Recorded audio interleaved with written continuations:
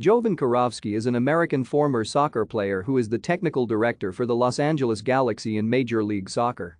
Kirovski is the first American to win the UEFA Champions League and the first to score in a Champions League match.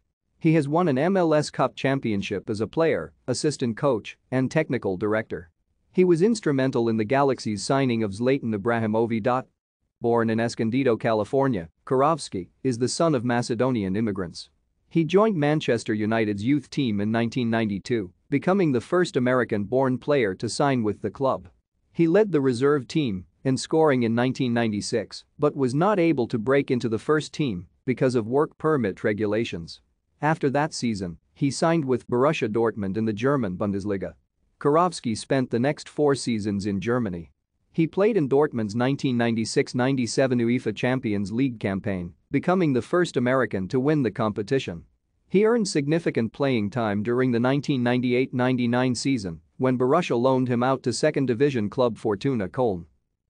In 2000, Kirovski signed with Portuguese club Sporting CP. After a season there, he went back to England, signing with Football League First Division club Crystal Palace. Thank you for watching. Like and subscribe if you would like to view more of our videos. Have a nice day.